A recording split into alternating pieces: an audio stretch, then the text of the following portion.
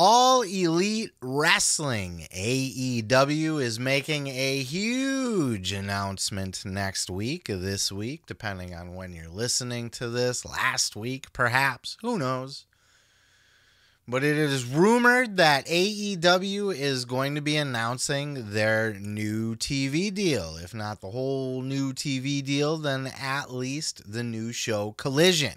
The CM Punk show. CM Punk and Friends. This show is speculated to be making its debut in June and is speculated to be announced at the Upfronts, which is where all the media companies, the TV and all that stuff, announce their big plan for the year. What do we got coming for you? What's our show lineup? Do we got any new shows coming out? Any new this, that, or whatever? The Upfronts is where all the TV networks put their best foot forward and say, this is what you can expect from us this year. So it is rumored that there are big things in the works, including a possible $1 billion deal.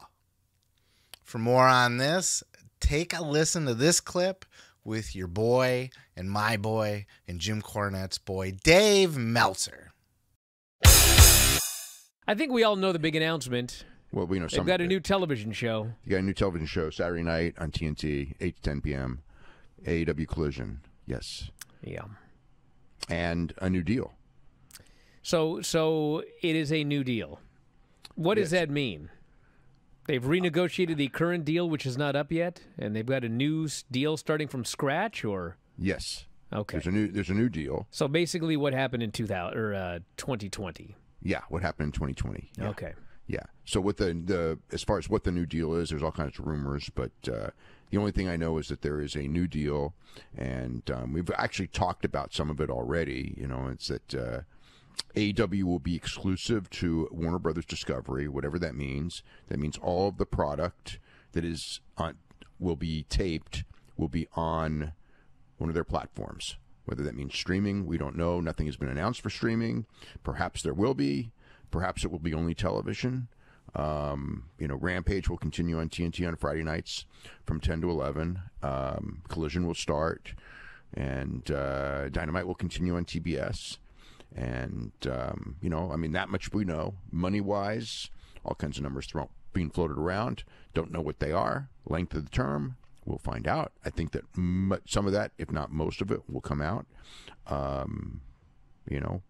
over the next week or on Wednesday. I mean, nothing will be announced anywhere until Wednesday. That's the deal that both sides have. But I did get it confirmed that, there is a new television deal in play. And, as far as like what is going to happen with as far as like brands, guys going back and forth or whatever, that changes daily anyway. So it's like nobody really knows. So look, at the very least, I think Wednesday we get the announcement of the new show Collision. But we are most likely going to get, because the upfronts are that same day, next Wednesday for Warner Brothers Discovery. It's very likely that they're going to announce a whole new TV deal or partnership with AEW. And it's speculated to be $1 billion or $1 billion plus, $1.1 billion, $1.2 billion, $1.5 billion. Probably not that high, but you get the point. AEW's joining the $1 billion TV deal club for professional wrestling, a feat that nobody has ever done before other than the WWE. Now, you'll look out on the internet and you'll see all the haters. And I've seen it all, and you've seen it all as well. Look, you're allowed to hate AEW. There's nothing wrong with that. Hate AEW all you want till your little heart's content. That's fine. They have enough people to fill a stadium over in England, and clearly doing well enough in the ratings for TBS and TNT to warrant a whole new package deal. And this is an early deal, by the way, because their contract is not set to expire till next year. The Dynamite deal, which is why Meltzer's hesitant to say this is a whole new deal, or I think he did say that they are scrapping everything, but he doesn't know for sure. They're scrapping the current deal and they're just doing a whole new deal, similar to what they did last time. You know, they basically tore up the original deal, similar, you know, the MJF treatment, right? You know, I am proving my worth, and you know, I'm exceeding the amount that I'm getting paid. What do you guys think about doing a new deal ski here and reevaluating our worth?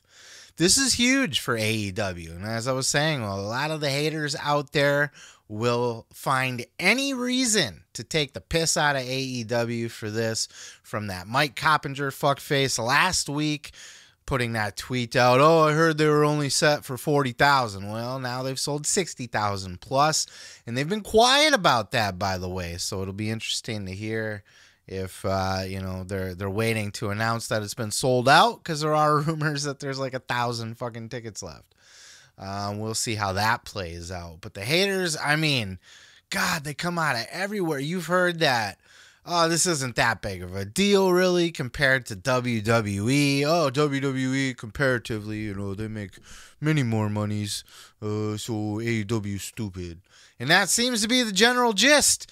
They're fucking making up stories for the Wembley Stadium gimmick, and now they're making up stories and trying to say anything they can to take the piss out of AEW and soothe their bruised egos, saying that they'll either never get to $1 billion, or $1 billion's not that much, really. It's only like 200,000 a year. That ain't really much, really. Fuck off, man. There is no wrestling company has gotten a TV deal like this in the history of professional wrestling other than WWE.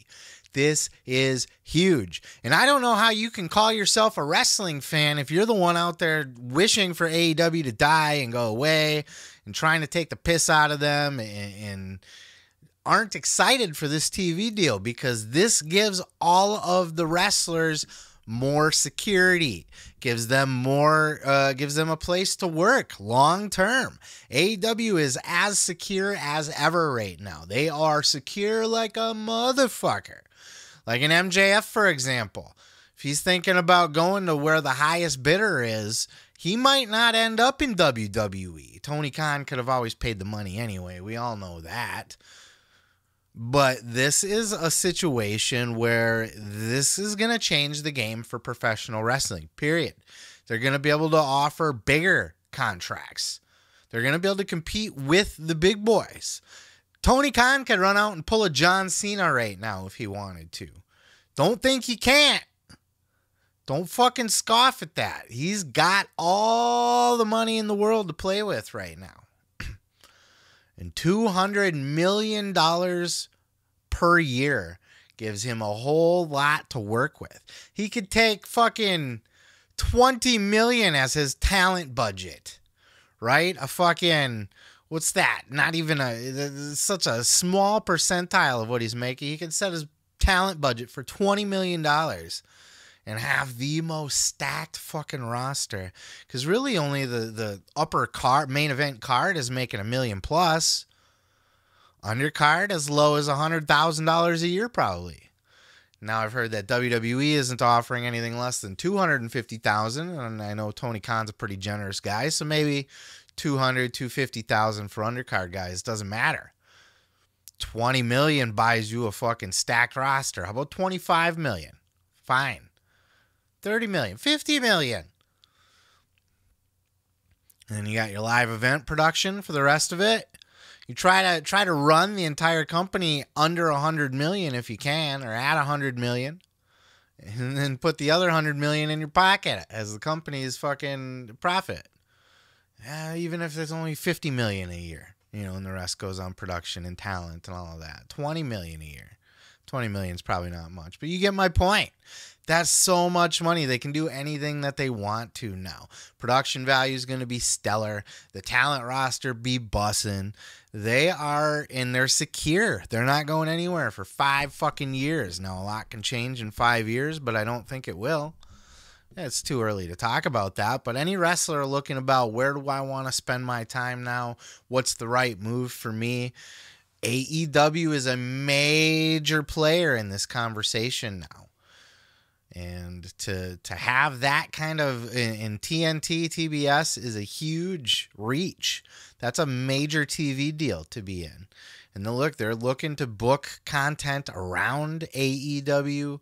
That's what that slap fight was specifically brought on to do. It was put right after AEW because AEW is an anchor program now. They're going to take AEW and they're going to build shit around it.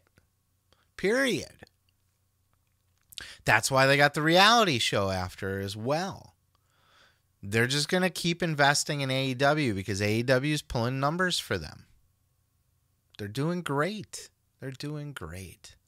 Even if it's under 1 million, their key demographic is stellar. It's not beating WWE, but it doesn't have to. It just has to do really, really fucking good compared to other TV shows on in that time slot. And it does consistently. And the key demo is where it's at for advertisers. Period. End of story. That's not a fucking made up myth that, only under 1 million people watch. Yeah, but they're all fucking the age that people want to advertise to. So it's a big deal. And then the rumor even goes that it's exclusivity. So it's going to take them off of YouTube. They can't even have a YouTube show. They have to be exclusive to Warner Brothers. That's why those other two shows were canceled. And there's rumors that this could move into the streaming service as well. This could make its move onto the Max streaming platform, which is a stupid fucking name. Should have just kept it HBO Max or HBO. Home box office. HBO has been a brand since I was a little kid. Since the 80s, they were doing shit. Oz. The Sopranos. It's all HBO shit. But if they end up getting on the streaming service, even if it's their back catalog, and then, like a day late or a couple days late, episodes of Dynamite and Rampage and Collision, fuck, even if they can get the Ring of Honor content on there as well. It's a big deal. This is a game changer for wrestling, and I know a lot of people out there want to hate and be haters about it, and they want to think that it's not a big deal, and they're just wrong. This is a huge move. I'm not going to have a whole lot else to say about it because I really also I'm going to spend some time on it next week. Once this is announced, we're going to cover, I'm going to talk every intricate detail of this thing through and through. So I'm going to dive into this a lot deeper at the time. Right now, this is just purely speculation. But based off what we're hearing, it's up and away for AEW, man. They're fucking hitting the ground running, and they are on fucking fire.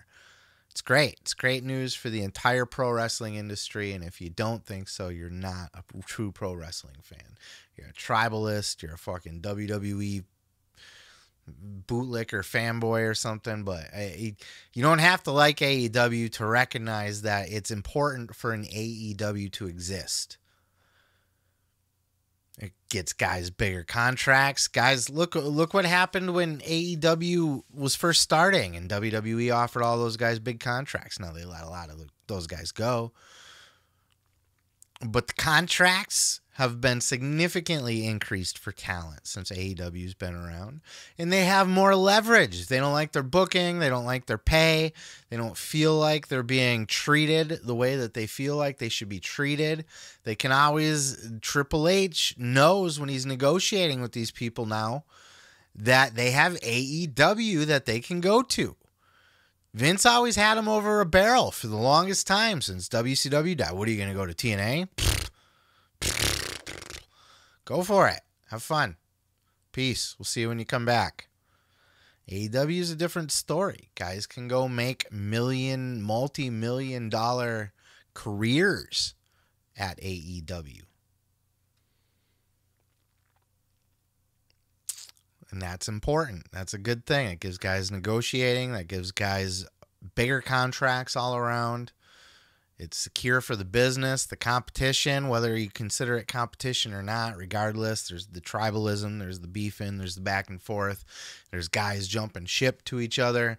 It's good for the business. It keeps people talking, keeps people engaged, All of that shit keeps all these dirt sheet writers fucking employed.